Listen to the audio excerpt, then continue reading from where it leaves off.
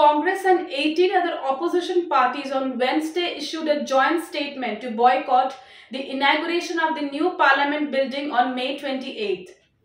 Amid the opposition's objection to Prime Minister Narendra Modi inaugurating the new parliament building, Shiv Sena leader Sanjay Raut on Wednesday said that the party will boycott the ceremony slated to take place on May 28th. A senior leader of the Nationalist Congress Party said that the party will stand with the other like-minded opposition parties regarding the inaugural function of the new parliament building. Now, the newly constructed building of the parliament, which will work out to further enrich India's glorious democratic traditions and constitutional values, is also equipped with the state-of-the-art facilities which will help the members to perform their functions in a better way.